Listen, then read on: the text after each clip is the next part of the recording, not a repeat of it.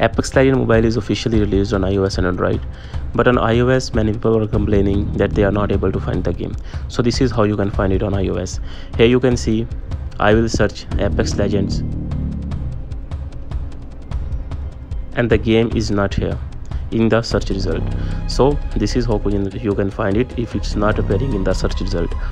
Just simply go to the search and type EA and search it. Now you will see on the third number there is Electronic Art Developer. Open it and here you can see latest release on the top, Apex Legends Mobile. You can simply go and get this and your game will start downloading.